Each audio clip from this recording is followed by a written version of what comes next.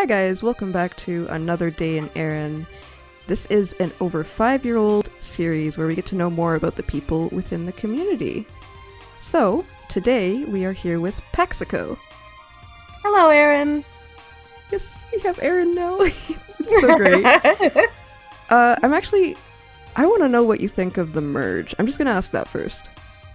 Well, I was so relieved for the merge, to be honest. I mean, we're both old Tarlach players, so it's been a long haul up being merged over and over and how the community's changed and grown. But a lot of the Soul streamers that I really enjoy engaging with and talking with about their content are from Alexina. And as we'll be talking about most likely, I've always worked on doing the community events, the community fairs, and so the merge is really exciting for me because I get the opportunity to work with players who literally were like, "Oh, I guess I can come on and all." Can't really do anything. Yeah. And Mabinogi and Firelight too. So I'm really excited about that. Yeah, it's like the same thing for me. Just seeing the people that you knew were there, but you just couldn't go over unless you had like an alt. Yeah, exactly. Let's actually go into the whole Erinn fair and everything. Like, how are you involved with that? Okay, so it's one of my passions. As you can imagine, I started back with the Tarlach fair back in 2012. I first started helping the Guild Ray out. Wow. Eastfoot goodies to run the obstacle course through PAR, which is a recurring event that I've been the one to lead up in the past few times that we've held it. Big event. It takes so much staff, so it's really hard to actually run because we need so many staff, and it required a lot of coordination. And it was just so neat to me because, you know, it was kind of nascent internet days as far as like MMOs go, and we were like in a team speak together, and we used Google Sheets and Google Docs to keep things together and plan. And it was just so neat to me because I come from an education background originally, and at that time I was a professor.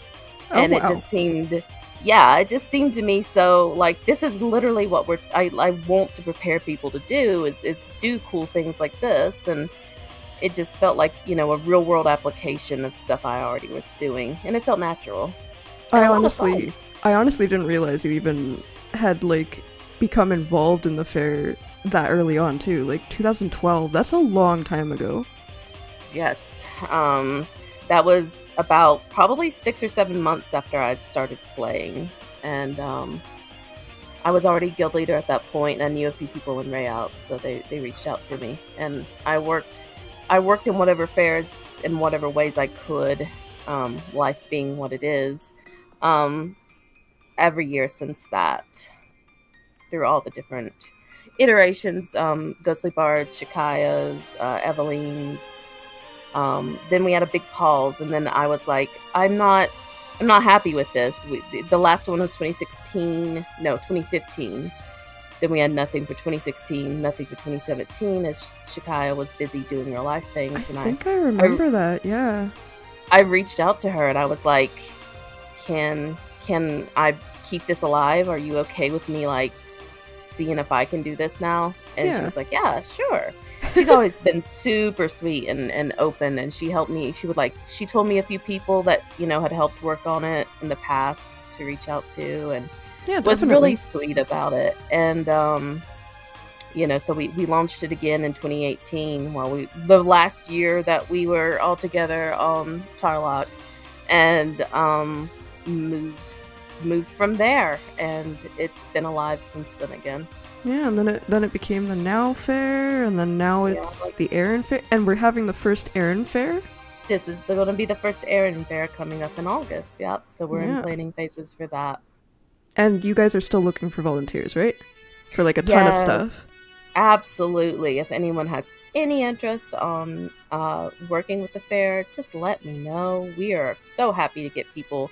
It doesn't even have to be something you're uncomfortable with. I know a lot of people get real nervous that we're going to ask them to do something like performance-based or, you know, there's different volunteer positions for everyone. Like I say, I came in to do the obstacle course, and the main thing I did was just use X moves in Y room. You know, it was a pretty simple assignment, but it definitely built my confidence. And I feel like this is going to sound really cheesy, but I feel like a lot of my success as a person is because I got involved in the fairs, because it made me grow in ways, and I'd like to see other volunteers and hosts get that same experience. I wouldn't have the job I have today. I wouldn't have the friends I have if I hadn't like worked on a lot of my issues and things that I knew were weaknesses of mine through the fair.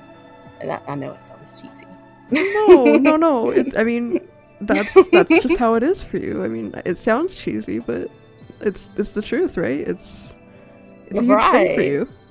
Yeah, I mean, I get that's where a lot of my passion comes from, you know. Yeah. It's such a niche thing to talk about, like doing community events on a game, but you know, I guess we were kind of forerunners in Mabby for a lot of the stuff that goes on in other more popular MMOs now. So yeah, and like it's fun to see other people having fun based on like everything that you and the others have set up, right? That is the absolute reward. It's just, it's this work and this prep, and then, like I say, because I came from that like teaching background, it was like making a lesson plan and then seeing everyone like, you know, showing up and having fun with it. And it's like, so here's what it looks like on paper, and this is what it actually happens, and it's neat. Yeah, definitely.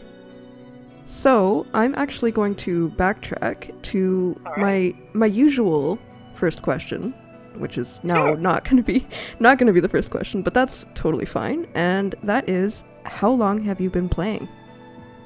So it's funny because here we are in Ant Hell, and you said you started playing right when Iria dropped. Isn't that right? Yes, exactly the first day of Iria. Yes. So, obviously, as I'm an elf, I'm post-Iria. This was my first character. I started around G14. Oh. The end of G14. G15 was about to happen. And that sounds so advanced, you know, because it's like, wow, 15 generations. But that was really the end of 2011. You know, it's odd that you say that. Like, I would have thought the same. Like, yeah, that does seem like kind of, well, not late, but like later for most people who've been playing. But after going through some research for some of my other videos, I realized that like G13 came out in, I think it was 2011, something like that, I think. So it's actually still a really long time. Yeah, it still feels weird because I hang out with all these, you know, old 2008ers and all that kind of stuff, and I still feel like the new kid in the block, but then I look around at like all these other players who started way after me, and I'm like, oh wow, I guess I do have some seniority. I can't talk to you about like the days when you had to pay for Paladin or you know, but I know the stories from hearing them. Yeah. I mean, yeah, no, there's still like, yeah, it's just a long time. I don't know. I don't know what else to say about that. Like, it's you belong. Yeah, 11 years. Once you get that decade mark, you really start reflecting on what you've done in the game. But I dropped down and there was an event. Actually, I was here because I was doing a school project. Haha. I was getting my master's in education, and I was concentrating on doing like online learning stuff. And we had this really awesome professor. He was like, go find an online learning experience. It doesn't have to be like a classroom. It can be like anything you want. Yeah. And I was already working on like ludology and like game studies. That was one of the things that I had worked on all through college. So naturally, I was like, I'm finding an online MMO. I'm going to figure it out. I'm going to find one that I think is just perfect for this. And I flipped through dozens and then landed here. And of course, I was doing a project. So I only had like, you know, I only had a few days to record. It was actually for a YouTube video too. Oh, okay. And because he was pushing everyone to like learn how to use these at the time, not, you know, emerging technologies. Yeah, I gotcha. Sounds funny to say 10 years later.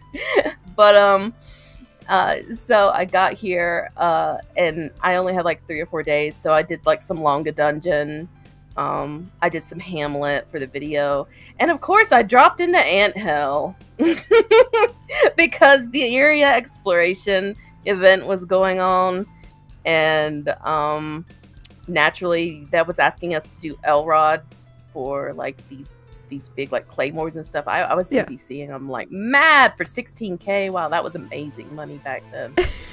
And I had to save up for, you know, all my NPC elf clothes, you know, man. Like, yeah, dang. all the NPC elf clothes, all the expensive ones, you know, they're like 50K. Oh my gosh. Oh gosh, yes. So, I know when you tell me a little bit more. Like, you already said this for another interview, but tell me about like what your experience was in Anthell.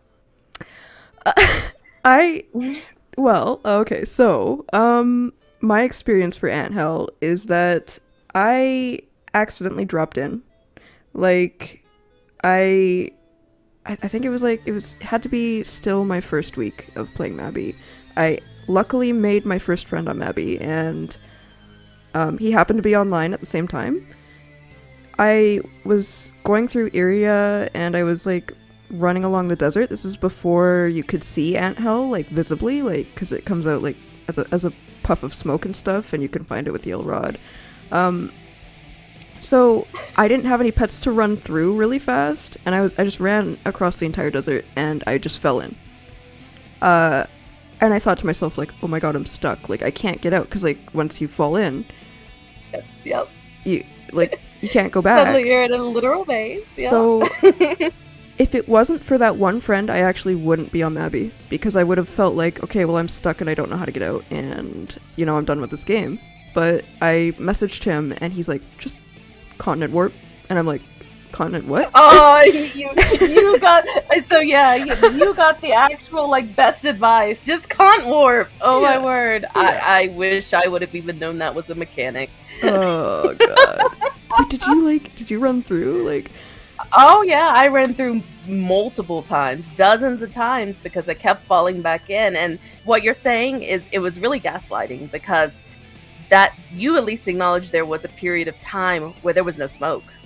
Yeah. There was like no graphical effect. Yeah. And so yeah, I kept falling back in. And then later on, when I would tell people about like my start, they'd be like, well, that's kind like of how do you Did just you see the sand? Yeah. Like how do you just drop in? Smoke cloud? Yeah. And I was like, no, it wasn't there at the time. So I mean, I know when I was working on the project that I was working on for grad school, that was where I stopped to make the video and turn it in. Oh, okay. And I thought it was done. I thought it was done with this game. I was like, yeah, this was really cool. This was interesting. It's a great learning environment. It has like real life applications. People learn lots of information about how things are made through the life skills. And just, you know, I had all sorts of, you know, good angles on this. But the game wouldn't leave my mind. You just kind of stayed. I came back and I stayed. Yeah, I mean, I wasn't gone for more than a few days. That was just crunch time, you know? Yeah. And I took off from there, and I joined the first guild that I saw. Yes. Lethal Drive, or was it Rayo? No. Capulet? So, I was an elf, so I ran into... Oh, okay. You know, this is actually a word I'm known to be a stickler in the community about Gaelic pronunciation and making sure we are good about pronunciation. But then I get over to Iria, and none of these words hardly are Gaelic, so it's everyone's guess. You know, we don't know the etymologies for a lot of them.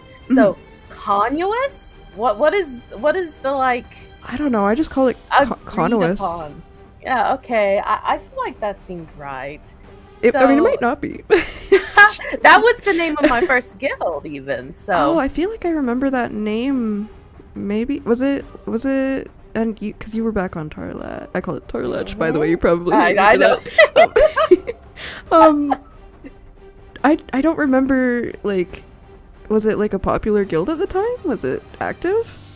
It was semi-active. It was very close knit in its own ways, which, you know, introduced to me what I really wanted to like it's a large part of the success that I found in being a guild leader was through Conuous. The leader, who I'll never forget, but she doesn't play anymore, was Moontear. Now, the reason she doesn't play anymore... Sorry, that name you just came... remember her? For some reason, I remember that name. I don't know why, but I remember it. Yeah, it wouldn't surprise me. She was pretty prevalent. She was like one of the top archer elves of the time. Ooh. Her level seemed insane to us all. I think she was like 3K. Oh, wow. Yeah, okay. Yeah, yeah, she was then... like in-game. And she was bored waiting for content. So running a guild was natural for her. And it was an elf-only guild. So I met a lot of wonderful elves, and we would recruit for it. But our happy story ended when she got black-robed in the 2012. Wait, maybe that's why I know her name. No, I feel like that's not, but... Oh. that's one of the most highly progressed characters in black-robed, and nothing ever came of it. And so she finally made an alt later and came back, and I didn't know wasn't the same what was or going on. We didn't have a place, and after this I became very stalwart with like my guildies and friends and making sure we had connection outside of just Mabby. Yeah. Because I even dropped down in the middle of there being no friends list. That was literally the reason I am so stalwart about staying on Channel 5. You were just like dropping all this memory stuff. Oh, no.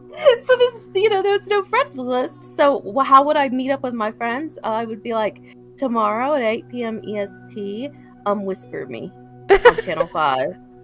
Oh. And you just hear that very slight, if you have your sound on, it's like a very slight little noise, and you're like, oh, I gotta whisper.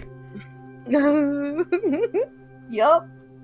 That noise is still like special to me because of that, because that was how all my early Mabby friendships were navigated until they got that fixed. And that was a good 5 months, I want to say, because that was during all of that hacking that just was so difficult for the game to overcome. Yeah. Talk about the Wild West. The seems Wild fitting West. I started in a desert. Yeah, maybe. Yeah, and then you ended up in Anthell. And so since then, I've made plenty of friends, and I took when the black robing happened. I felt really sad about Moontear losing her guild, but I didn't have connection with her, so I didn't know what was going on. So I got involved with another couple of friends who were starting up this guild, and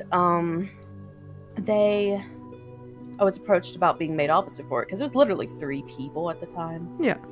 And we were getting increasingly frustrated in the guild I came from because we were elf only. And a lot of us knew humans, and a lot of us, well, there were no giants back then. They were myths. So I played a giant character too, and my giant wasn't allowed in the guild. And I still play that giant to this day. But, so we were unhappy with that in general, and she was gone. So we all sprung over to Lethal Drive.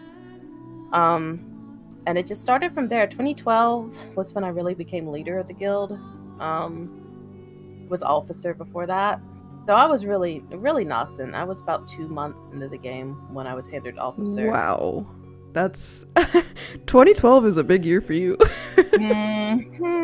Yeah, I mean, we could do so much. One thing I'm known for is my memory in general. So, I could tell you so many stories, just detailed things about stuff, as is probably evident by now. But, yeah, and most of my friends and most of my cohort in the guild, was from that 2012 time, and we've been together for 11 years. Yeah. I mean, it's a long time. Yeah, I mean, these are lifelong friends. I can't even say, like, would you forget them? No, these are people who are ingrained in the fabric of my life, Do you want to, like, give them shout-outs? Sure, would love to. Marshmallow plus Tarlach. You will see him as longest name in the game in the official server often. Oh, wow. Because that name with the plus Tarlach is pretty impressive. We met really, really late in 2011 and just hit it off. He gave me this purple rose in my hair. We've been best friends for a long time. There's Luke 3556 who joined. There's let's see. Oh mercy, there's so many. It's just so many guildies. And you know, I got to where I was also like, because Durrell's 92, Zero Grave, Bloombriar, Revenant Dog. You interviewed my guildie, Familia before. Oh yes, yes. Though she was a late comer comparatively. I know you interviewed Argos in the past, and he's was in my community. So there's just been so many, and they're just so special to me. And we have, you know, more coming along now because we're merged, and it's been great. It's honestly impressive that you can even name so many off the top of your head like that too. Oh, there's so many. I mean, even people outside of the community, because I've always tried, like, I love my community, but I've always tried to, you know, some guilds get really insular. Yeah. They don't really talk to other people, and Tarlach was kind of known for being kind of, yeah, because everybody was like close knit. They kind of knew each other too much. They knew each other, but they didn't want to talk to other, people outside of their own group. So I was always trying to be the person combating that, and that is another reason I'm really passionate about, like, community fairs. Is, you know, we get outside of our little boxes, and we talk to new people, and we make new friends for life. Yeah. So I like Kumo now. He's one of my best friends. He's really goofy. So I love him for everything he is. So, you know, and just, you know, just people that they don't have to be in my guild to be special to me. And of course the people in my guild are very special too, but I think that's part of the, like, overall community spirit, like, you know, absolutely, a healthy community. Yeah, I think so too. I agree with that wholeheartedly. So, thank you for doing this with me. Oh, thank you. I really appreciate it, and I'm sorry I didn't really get to ask many questions. You were just so good at, like, going from one topic to another that it was just kind of like the perfect way to get to know you anyway. Like, I didn't even have to ask. Yeah, I've often people say I ramble, but to me, I'm like, no, if you paid attention, you would see a perfectly logical topic to another. Yeah, you really did. Like, and it was all stuff I was gonna ask you anyway, so it was just kind of went so smooth and perfect that it was like, all right. I'm gonna go back and put questions in. No. Feel free. Oh my gosh, could you imagine? Just put a picture up. But yeah, so thank you. Thank you. Alright, I will see you all in Erinn another day. Goodbye. Right. Goodbye, Erinn, and I hope to see you at the fairs in the future. Peace. In August.